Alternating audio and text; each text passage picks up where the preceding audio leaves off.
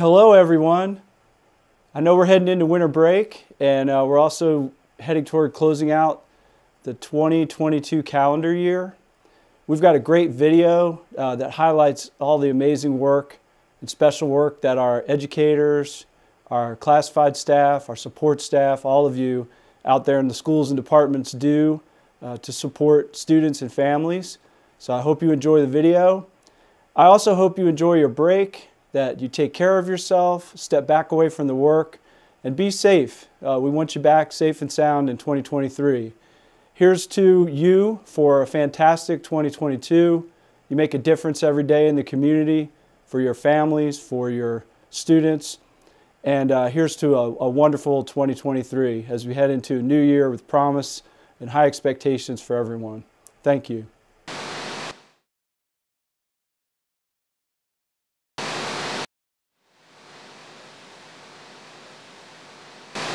Students like Eli and Ari are sprucing up their math skills after pandemic learning loss in students across Albemarle County. And they say it's getting competitive.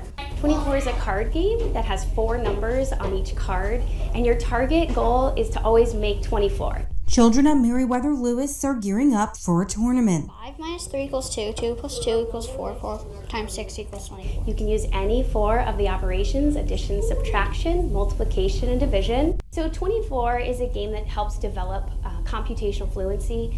And what we know in our schooling and in early numeracy is that it's the foundation to higher order thinking. I studied for like a week at home playing my mom and dad, and I kept beating them. Since the kids can beat adults, now it's time to compete against one another. And it's a pretty competitive game, and also helps you learn math fast and do it all in your head really fast, which I got really good at now that I played 24. While the fun is an added bonus, in past years this game has improved SOL scores. With students back in person, it's a tool they're using again. What I notice is that as we build confidence, it helps shift that math mindset, and what goes along with that confidence is competence. A group of 8th grade students at Henley Middle School in Crozet placed second in nationals in the recent We the People competition. Annual We the People competitions are sponsored by the Center for Civic Education. This year's schools who made nationals attended virtually. Faculty at Henley Middle School are proud of their students and explain how this feat might shape them as citizens. For us, I think the overall goal is just to create students who are more invested in our community, in civics, in developing an understanding of how the government is impacting them and what they can do.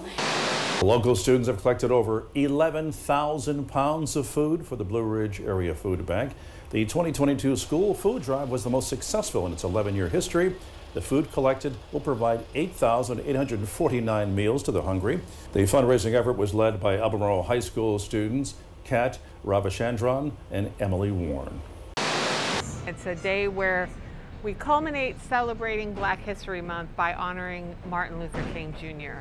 And each year, a student from each grade level is nominated by their teachers, and their peers have a part in this as well. And they nominate someone who exemplifies all that Martin Luther King Jr. himself stood for and shared with us, and that we admire about him today. We celebrate our diversity at Woodbrook, and so to welcome families in today, to be here and to hear the words from the classroom teachers describing how their children exemplify these qualities is really special. When I heard about that, I was proud, and I knew I was doing the right thing for being a leader to the community.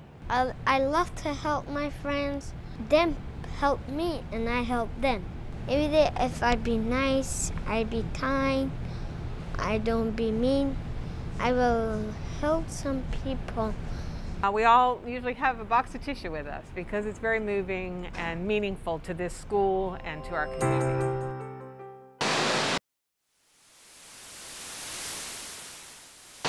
So an Albemarle County school with many students using free and reduced lunch options has a unique new way to help feed children. A new community garden championed by the Building Goodness Foundation and Piedmont Master Gardeners is officially open. Students at Greer Elementary are fostering their green thumbs and taking the food home after the harvest. Here at Greer, a lot of the students live in apartment buildings and they don't have a lot of access to nature and to growing things. Many of the warm weather veggies will be ready to take home by the end of this school year. AVID is a class where it prepares you for high school and college, so you know what to expect and how to expect it. Part of the AVID curriculum for 8th grade, they had to think of a community service project. And so this is the first year that we actually took a community service project idea and put it into effect. So they were thinking about different types of events that they could do. Some of them weren't possible at this time, like a bake sale or so forth. But they had thought about a walkathon. We had to decide on a charity, and that's where we went from there. The students did all the work. They contacted VIA. They contacted the teachers and staff to let them know about the walk. They made flyers. They made a sponsor sheet. We learned a lot of organization skills, and we learned how to work with others a lot because it, took a lot of us to be able to put this together.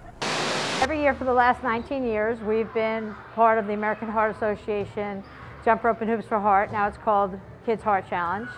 And we've raised over $201,000 in the last 19 years. The kids really enjoy it. Every grade, kindergarten through 5th grade. We do our jump rope and basketball units during the fundraising campaign, and we talk a lot about the heart, as February is Heart Month as well. We've been raising money for children who have heart diseases and helping them out a little bit. This year we've raised $7,084 in the last 5 weeks. We talk about the American Heart Association and what it is and what we raise money for. And we talk about how it saves lives and the science behind how they know so much more about the heart now and surgeries and education and research than they did before. I just like to raise money to help people. And it's good to donate to something really important. And I would say the Kids Heart Challenge is really important.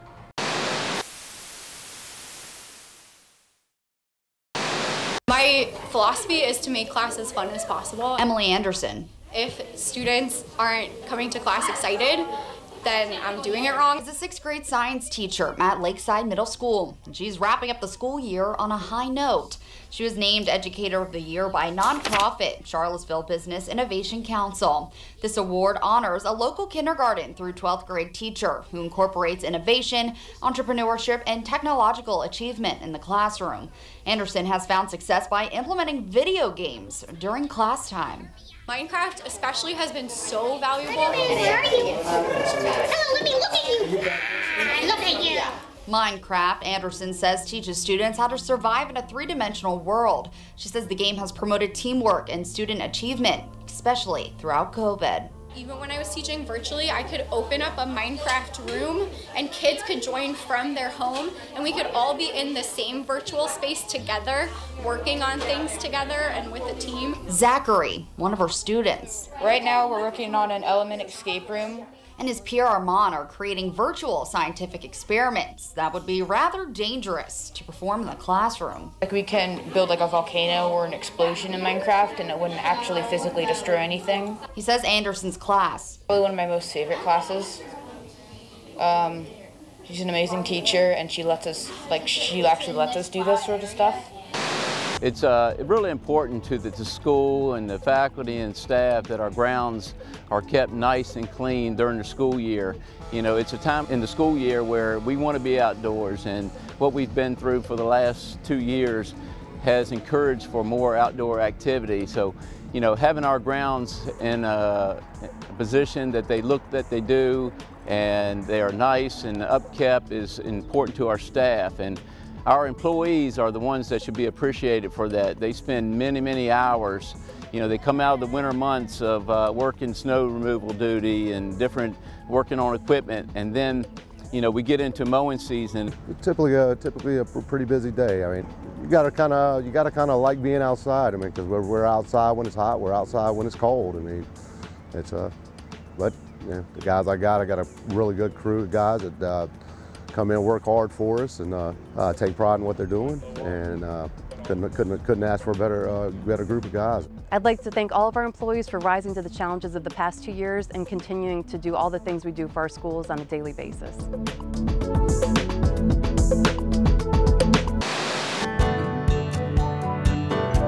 When you ask someone about the school, or when you picture a school, usually you think of probably the playground, possibly the principal's office, but very seldom you think about the school nurse's office. During the pandemic, we have really started to realize how important our school nurses are. On an ordinary day or during an ordinary year, they would probably be dispensing medicine to students or taking care of some of the ill kids. But during COVID, they've really had to become experts at things that they weren't experts at before. I'm Crystal Jackson, and I'm the school nurse for Jack Jewett Middle School. And I've always done OBGYN or pediatrics, so this is just kind of right in the realm of it. You are not just a nurse, you're a teacher, and you are that role model for them, or that mother figure for them. And so some kids don't take things as well as others, so you just have to kind of calm them down and let them know that you're here to help them and that it's going to be okay.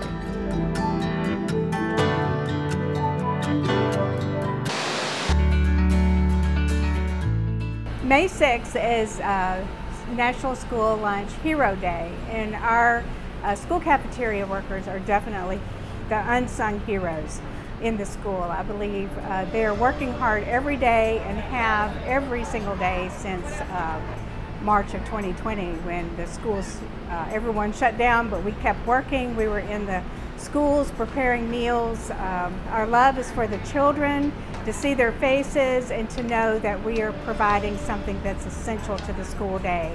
A lot of hard work, but fulfilling, because we know that if some of the kids, this is their only meal during the day.